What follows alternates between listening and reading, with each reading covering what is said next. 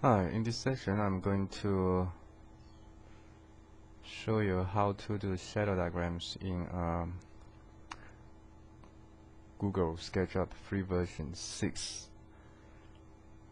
To do shadow diagrams in this free version is a little bit different from doing shadow diagrams in SketchUp Professional 5.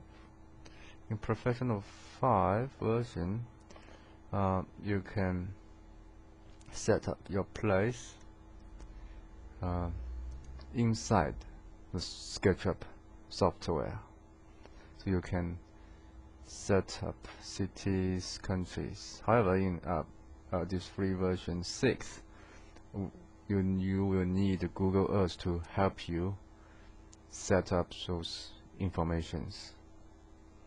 And another thing in Professional 6 is that you won't be able to change your north point in that settings. What you have to do, you have to rotate your models so that the north point is straight up. So let's first get the location information from Google Earth. Okay, in Google Earth, you just need to find your place. For example, like Sydney in Australia.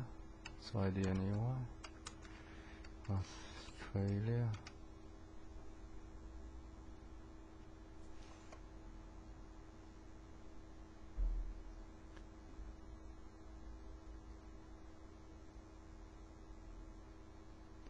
Okay, so that's the location.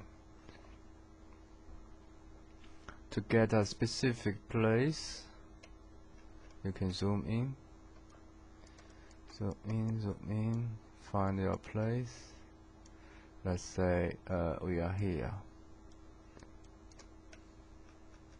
at this point.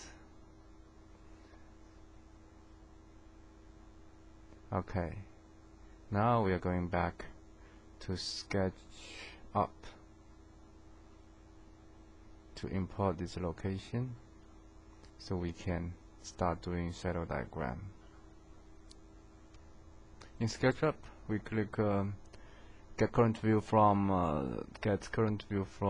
Google Earth,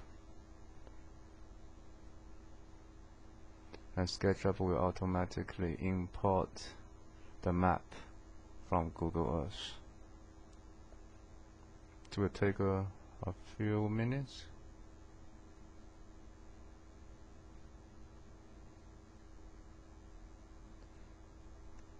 So now we have the right location information, so we can turn on the shadow settings. If you like, you can move all your models to the right location on top of the image, but because the north point for this model is not straight up, it's 15 degrees to the west, so we have to rotate the whole model 15 degrees to the east. So first thing is to select everything, including the new one. So press Ctrl. Okay, then make a group. It will be easy for us to rotate. So then we click rotate. Then we pick one point. Like we have to pick a reasonable point. Rotate sometimes is a little bit difficult because you have to pick a right point on the right plane. Otherwise, it won't be right. So this one seems okay. So we key in 15. Okay. So now the north point is straight up.